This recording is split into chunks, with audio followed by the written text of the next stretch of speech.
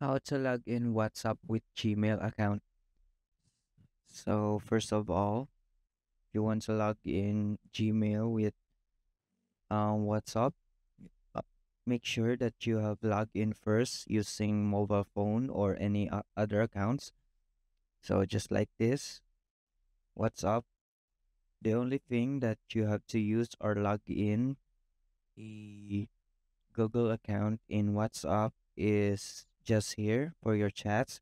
Just click the three dots in the top right and just click settings. And as you can see this, you can click chats. Once you are in here, just click chat back up and there you go. This is where you have to click the Google account, or you can choose accounts where you can bind your Google account in here, or you could also add an account and choose your account within this app.